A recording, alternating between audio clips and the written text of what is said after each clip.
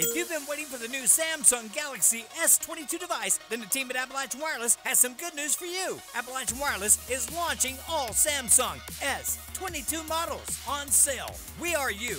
We are Appalachian Wireless. Monday marked the 64th anniversary of one of the darkest days in eastern Kentucky history. On the morning of February 28, 1958, a bus taking children to school plunged into the icy Big Sandy River just south of Prestonsburg. 26 students and the bus driver died as a result.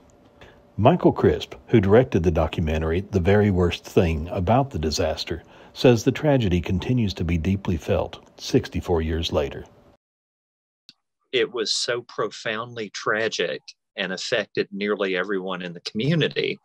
And Floyd County, even to this day, still has roots that trace back to that particular tragedy. Everybody knew somebody that was either on the bus or they were related to somebody on the school bus.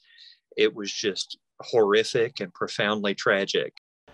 Crisp says the lessons from the crash are still relevant for us today.